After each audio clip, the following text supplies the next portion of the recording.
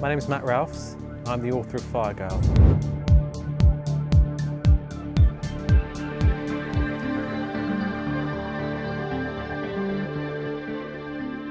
Like all good ideas, it just kind of sprang from nothing. It was an image that just appeared in my head, a very, very strong image when I wasn't really thinking about anything in particular.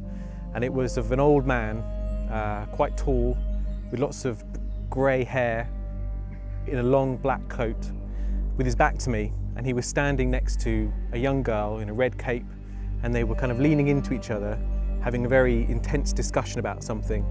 And I knew immediately that he was going to be a witch hunter who was way past his prime. He used to be someone who was very, very powerful, but now his years were coming to an end.